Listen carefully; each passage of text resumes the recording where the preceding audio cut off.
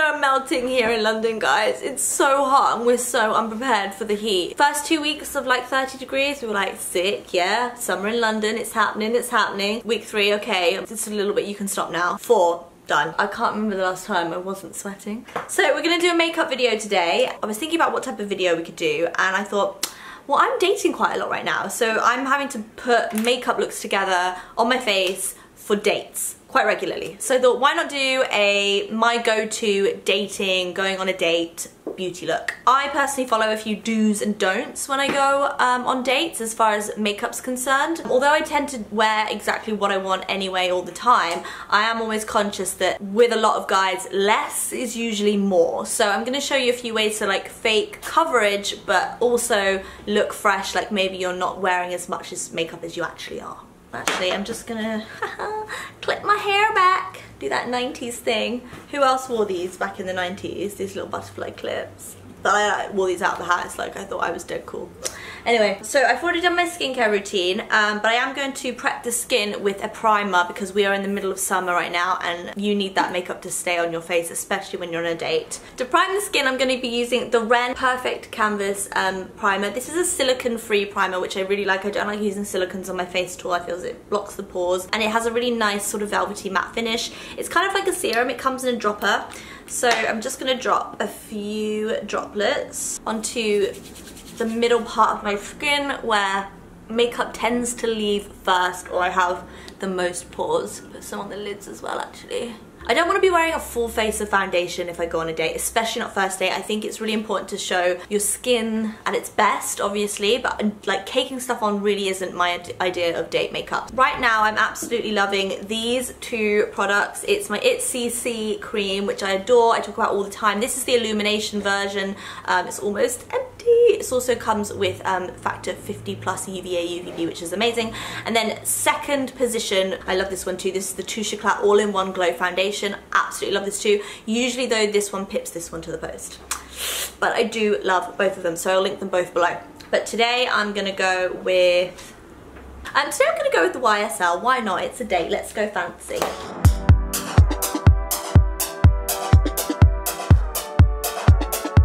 Always a winner, that one. Love it. The reason I'm going to use a light foundation or a CC for my base product is I'm a concealer junkie, and I think cover with concealer. Always use your base or your foundation as just a really like sort of like filter effect on you. So it doesn't have to be coverage, it just needs to be like a nice like filter, like your skin but better. The two concealers that I'm loving at the moment are both super hardcore long wearing concealers. Here I have the Too Faced Born This Way Conceal Contour Highlight Retouch. This comes in a really like a load of colours, so you can basically get your contour shade, your highlight shade, your conceal shade. I have here Porcelain, which I actually think is probably gonna be a little bit too light for me. I do have a little bit of a tan. And then this one, which I've been wearing religiously by Estee Lauder. Oh my god, it's amazing. It's the Double Wear Concealer. Stay in place all day. It really is amazing. And I think for my date tonight, I'm gonna go with the Double Wear. But before I jump in with that, I'm just gonna do a bit of colour correction, and to do that I'm using my Laura Mercier Secret Concealer for under eyes. This has a tiny bit of peach through it, so it's great for getting rid of those dark circles if, like me, you're going on 4 dates back to back throughout the week and you've got to make it look like this might just be the first one of the week. I'm literally just kind of smudging that in. I want to keep it in place so it does actually conceal the darkness and doesn't disappear. And then over the top, I'm gonna go in with that Double Wear. And remember guys, always the triangle shape. Otherwise, it's not gonna conceal as much, and it also adds a really nice opening effect to your face. And then buff it in.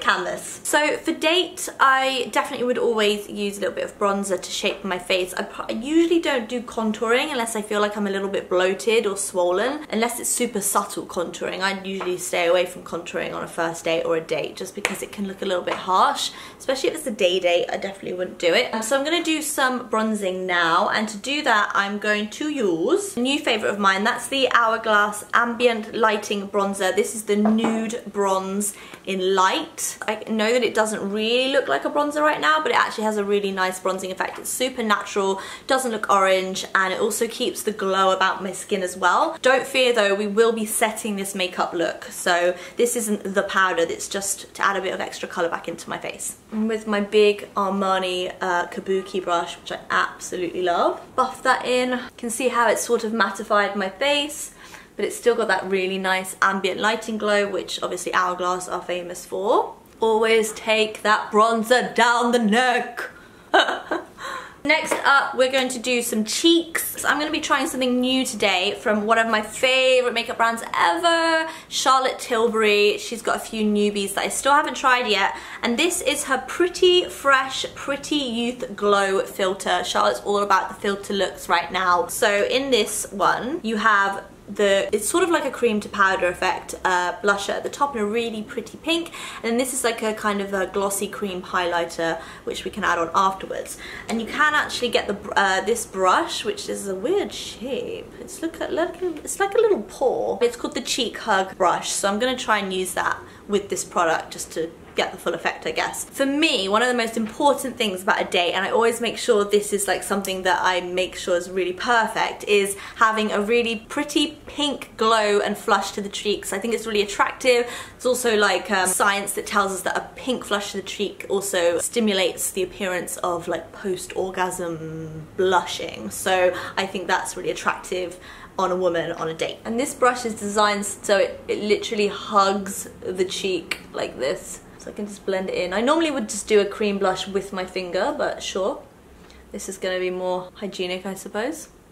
And then flipping the brush around, I'm just going to run it through the highlight and add that to the cheekbones. When I'm doing date makeup, I don't like to overdo the eyes. At most, I normally just wear a slick of cream shadow in a fairly neutral colour. Sometimes if I'm feeling adventurous or it's like a proper nighttime sexy day, I'll do like a bronzy smudge. I don't like doing too much eye makeup on a date. I think it can feel a little bit too much, especially on first dates. I'm going to use one of the new Charlotte Tilbury quads. This is the Exaggerize one, and it's the bigger, brighter eye filter quad. So you can see it's got a matte sort of browny colour here. This is her, is it the pop one? Yeah, the pop, like a super like glittery mica style, and then two shimmers here for like highlighting and stuff. So I'm only going to use 2 of these colours just to keep things quite subtle. And I know she does her step-by-steps on the back, but I tend to do what I want. So I'm going to take this colour here, which is the darker matte one in the pan, and just press that on all over the lid. Take it slightly above the crease as well, just to give a little bit more definition. Just a really, really subtle wash of colour, which I think is the perfect amount. And then what I'm going to do is take this highlight shade here, which is the lightest one in the pan, and just add that to the inner corners just to open up the eyes a little bit. So this is like an oldie but a goodie. I've used this for ages. It's the Chameleon Eye Stick by Charlotte Tilbury. This is the Amber Haze colour. It's kind of just like a bronzy hue. I'm going to use that around the outer corners of the eyes and just kind of smudge it in to give a bit of sex appeal to the look, and make sure it's not too much girl next door, because nobody wants to be the girl next door on the first date. Hell no. Just gonna take a small MAC blending brush, blend that into the lash line and below a bit for some definition. If I was to get married, I think all my makeup would be Charlotte Tilbury or Bobbi Brown. Bobbi Brown's like a classic bridal choice, but I think Charlotte Tilbury kind of has the edge a little bit. Now, if you don't have very dark lashes, you can do one extra step, which I'm not going to do here because I just have my lashes tinted, but that is to just run a dark brown pencil along the top waterline, and that will just fill in the lash line a little bit more and give your eyes a tad more definition. So I'm going to do brows before mascara, and I'm going to show you a product that I've actually been loving this summer. I've not really been using pomades or powders on my brows. It feels a little bit heavy in the summer. What I've been using is one Kat Von D's brand new Signature Brow, and this is the Precision Pencil, and it comes in medium brown, and that's the colour I use, and it's very, very precise. I'll just try and do a close-up for you guys. It's just like a very, very thin one, and because the hole is so small as well, it always stays that shape, so no sharpening. Loves it. My personal opinion that men don't generally understand brows, like the bigger, thicker, bolder brows, especially on a fair woman like me, they don't tend to understand. So I like the drip feeding method of like increasing the brow boldness and darkness over time. So the first date I'll always be like pretty subtle with my brows.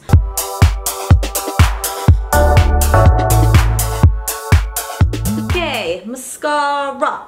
Now I am a brown mascara wearer by choice. Sometimes I'll wear black if I'm going out on a night out, but I wanted to show you guys a new mascara that I've really been loving recently. Even though it is black, I have been loving the Accentro 1 Giorgio Armani mascara. So it's one of those comb brushes that I really, really love. I always take the excess off, but to be honest, what I really like about this product is there's not much excess. Nearly forgot to curl my lashes.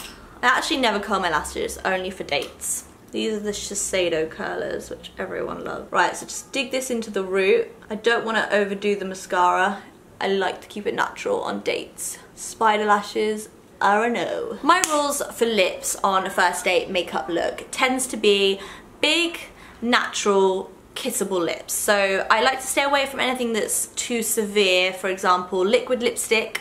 I know it has the longevity, but I don't think it tends to look very kissable and natural. I also tend to stay away from glosses because they're too sticky. So something that's kind of like a your lips but better sort of colour. Quite natural, but then again full and pink. So I'm gonna go for my trusty favourite, my Charlotte Tilbury Pillow Talk lip liner. It's getting very small because I use it all the time.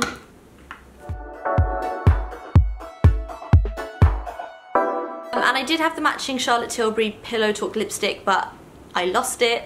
So I'm gonna use something that's kind of similar but a little bit cooler, and that's my MAC lipstick in Myrrh. These are quite matte shades, so what I tend to do is put a little bit of lip balm on before I put this on, so it does stay a little bit more natural and like wet look almost. So I'm just gonna kind of touch that on. I don't want to do like a full swipe of it. Nice full pink pouty lips.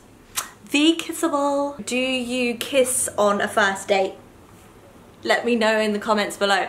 I've been on a few dates recently, and I'm not gonna kiss shame anyone. Like, I think if you want to kiss someone on the first date, you can. But like sometimes I like a guy and I don't kiss them on the first date because I like them so much that I get like a little bit shy, and I want them to make the first move. Also, I think if you kiss on the first date, it means like you kind of get a sense of what they're like more. Like if your styles are the same, like if you're vibing, all of that. Kissing's fun. So that is almost finished. I'm just gonna finish the look with my hero setting powder. This is my MAC Studio Fix powder. I use colour NC30. I absolutely love this. It's got a yellow toned base, so it's gonna counteract all the redness in my skin. And I literally dust this on because this stuff is like cement, guys. You need to go easy with it. So I'm just like tapping a brush in there, and then I will just like dust over the areas I know I will lose my makeup the first because they're the most oily or they get the reddest. And that is it. So that's it, guys. That is my go-to date makeup look. Perfect for first dates, pretty much perfect for any date. Fresh, glowy skin, obviously concealer to hide any imperfections, but keeping the realness, keeping the real skin texture coming through. A little bit of powder to set it, those pink flush cheeks to give you a really healthy, like pretty flush. Eyebrows, obviously defined but natural with the hair strokes, and then a little bit of brown to define the eyes and some nice lashes, and then full pink lips just to finish the look off. So yeah, hope you enjoyed it. As always, I'll link all the products I've mentioned down below in the description box. Leave your comments if you like the video or you want to chat about anything. I'll get back to you. And of course, if you like the video, please give it a thumbs up and subscribe to my channel. It would mean the world to me. And if you want to, you can follow me on Instagram. The handle is on the screen now, and I will see you back on my channel really, really soon. Bye for now, guys.